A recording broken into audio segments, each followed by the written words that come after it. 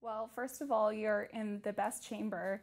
You really have a unique position or a unique opportunity to not just look at one city or one town in particular and see what makes it successful. You are looking at an entire region, 7 towns and cities that make up an integral part of the thriving community that we're in right now.